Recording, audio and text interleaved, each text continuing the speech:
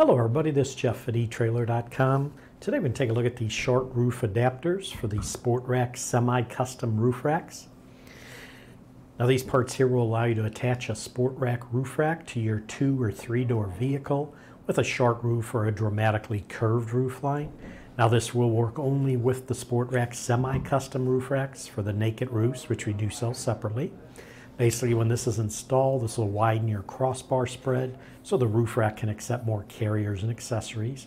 This does increase rack stability, installs pretty easily. It does come with a nice set of instructions that will describe how it installs. But basically right here, these will slide over the ends of each roof rack crossbar, and then you attach the roof rack foot clamps to this clamp plate bracket right here, and then slide the clamp plates to the correct position for your application.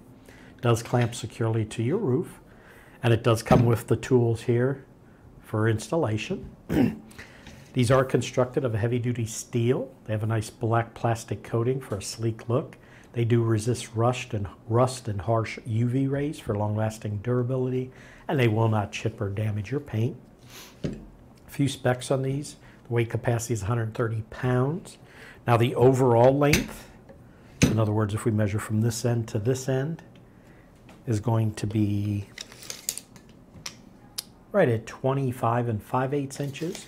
If we measure from the center of each one of those openings, center to center is 23 3/4 inches.